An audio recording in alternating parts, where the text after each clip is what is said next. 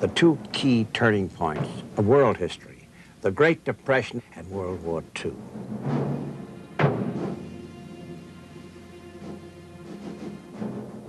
The book about World War II, I call The Good War, but you'll notice there are quotation marks around the phrase, because veterans of World War II speak of the good war, but the attitude toward the Germans, the Nazis, there, was different than that toward the Japanese, and so was their attitude toward us. There was race involved. He sledged, they call him Sledgehammer, describes a kid, a good, ordinary, sweet kid.